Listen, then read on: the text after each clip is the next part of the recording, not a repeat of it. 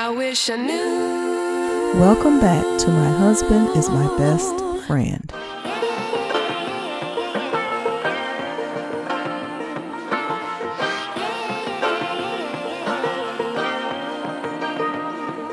Cardi B responds to criticism after showing the shape of her body. I'm suffering the consequences. Be sure to like, share, and subscribe. That's what I'm saying. Hey y'all. So I want to do this live.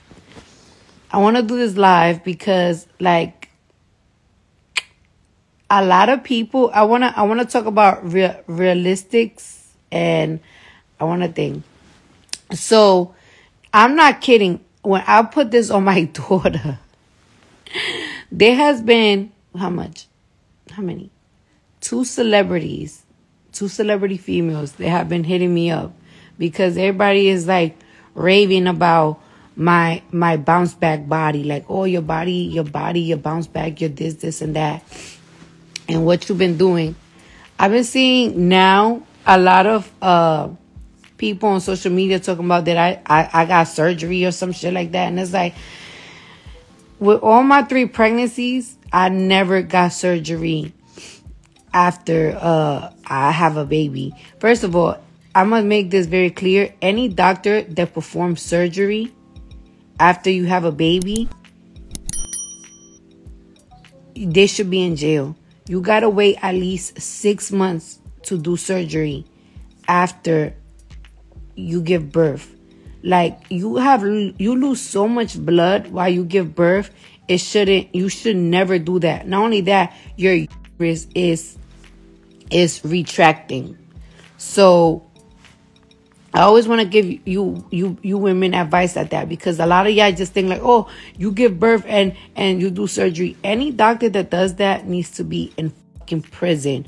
I love surgery, but I do not condone that. Don't ever be that desperate. Don't ever be that thirsty. It's never that serious, sis. Like, wait your 6 months. But anyways, like people talking about this whole bounce back thing with my body. First thing first, and people be asking me advice. We all have different bodies. So don't ever put pressure on yourself.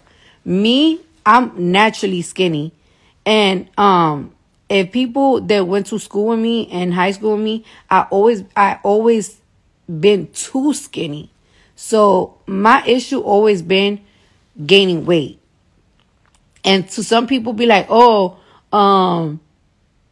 there ain't no issue with that. I wish I had that issue. And it's like, when you have that issue, it's not that simple, because I hate losing weight. I like to be, my goal weight is always 145 pounds. Like I want to be 145. But whatever.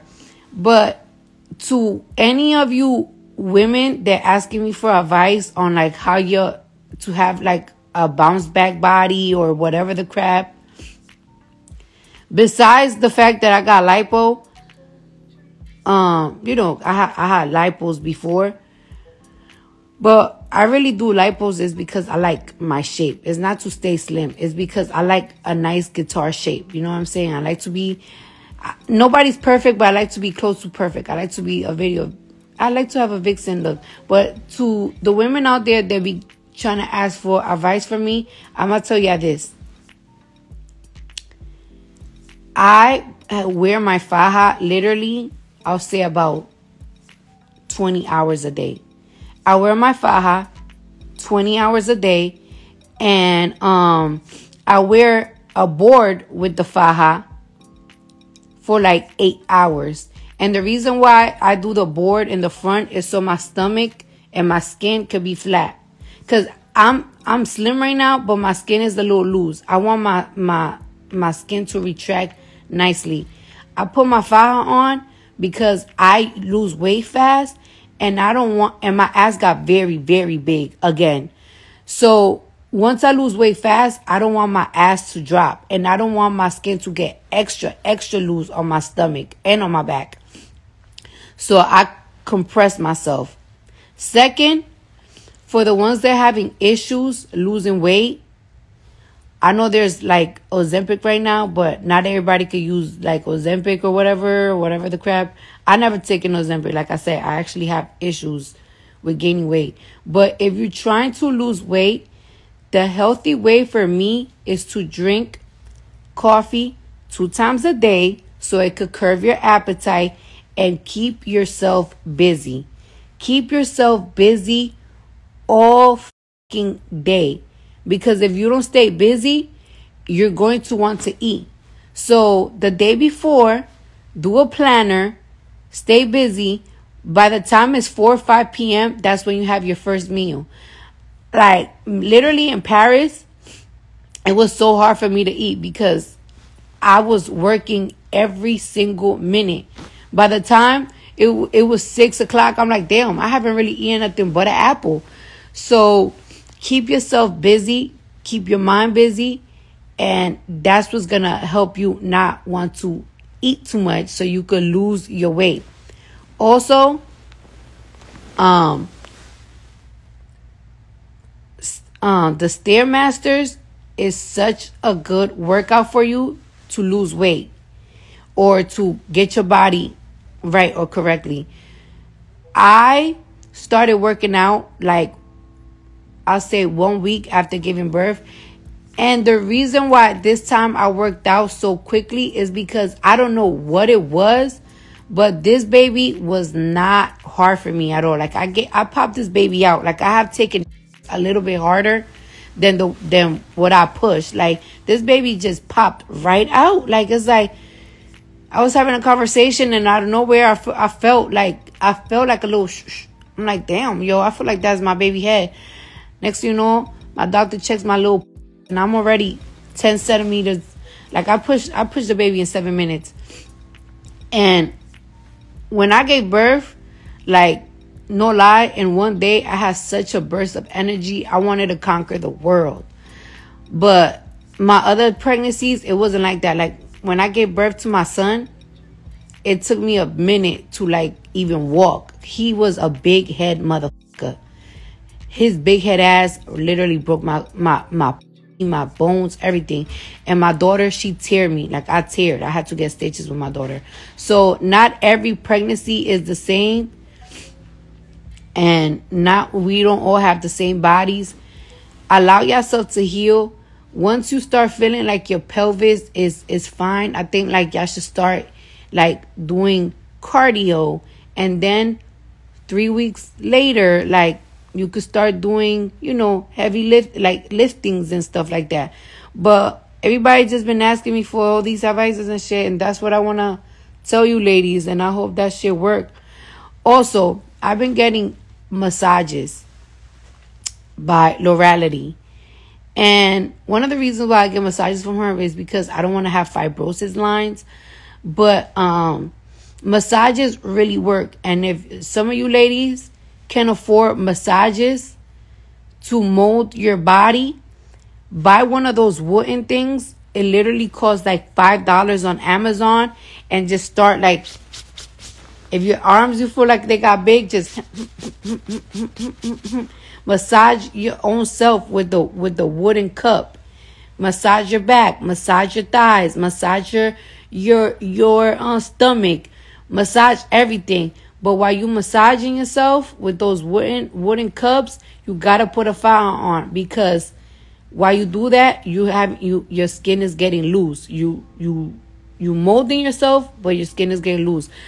Faja is very, very important. Putting your faja, putting your waist trainers, putting your board is very important. So yeah. Also, ladies, let's be kind to each other. Because I honestly feel like social media, we have gotten in this culture that you guys are doing witch hunts on women. They have BBLs. And I want to say this. I could literally take 3 hours of my day and look through 100 profiles and post all you bitches and drag y'all. And I don't give a fuck if y'all talk about, bitch, stop fat shaming people, stop skinny shaming people, because I will drag you bitches down. But I don't really want to do that. I don't want to do that. But stop doing that. If somebody decides to get a BBL, like me, if I decide to get a BBL, it's not because I'm insecure or anything. I just really love the vixen bodies. Like, I love a nice vixen body. I love that.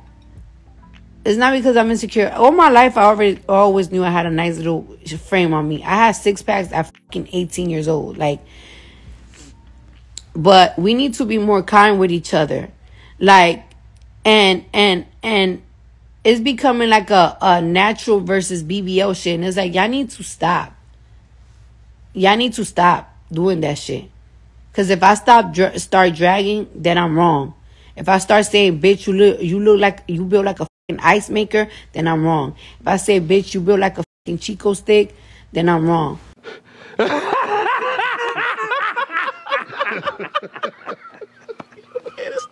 We need to be more kind with each other. Leave me alone. I don't wanna say you bitches look like a sack of potatoes or none of that shit.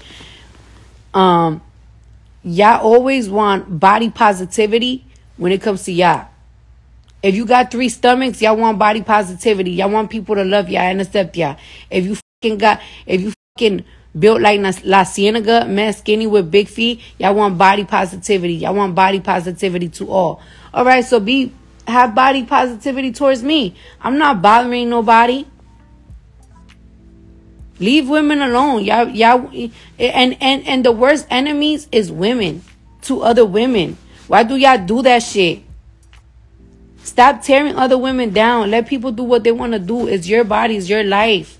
It's your money. I bet you if I do a BBL giveaway, I bet you if I pay for 10 bitches BBLs, y'all wouldn't have nothing bad to say about BBLs. Leave people alone. And then y'all be like, oh, bitches with BBLs, they think they all that after they pay to look like that. And it's like, yo, you barely see bitches with BBLs or them vixens in the comments talking shit. We need to stop putting each other down. Dead ass. Seriously, y'all. And also, for people that's like, oh, Cardi, you keep going to the clubs and ain't you supposed to be with your baby? Bro, I be with my baby all day. I need to go out. I'm going through a divorce right now. If I stay home and fucking depress myself, that's just gonna drive me crazy. That's why I'm working, and in the weekends I'm going out with my girls. So stop.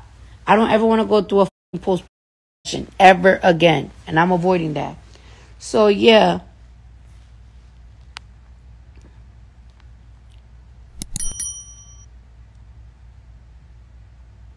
Yeah, somebody said we mind our BBO business. Yeah, I never see a bitch with a BBO in the comments talking shit.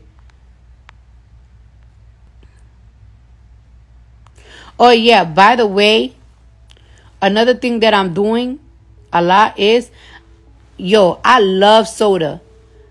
I'm not really a juice person. I love soda, but I'm not really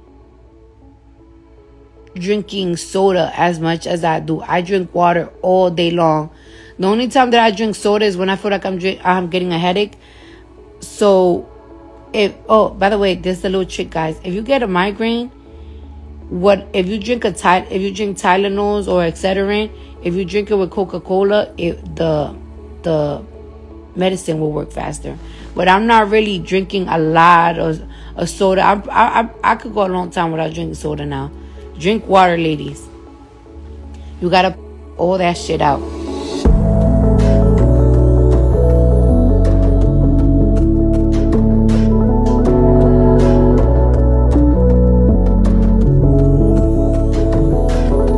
Thanks for tuning in to My Husband is My Best Friend.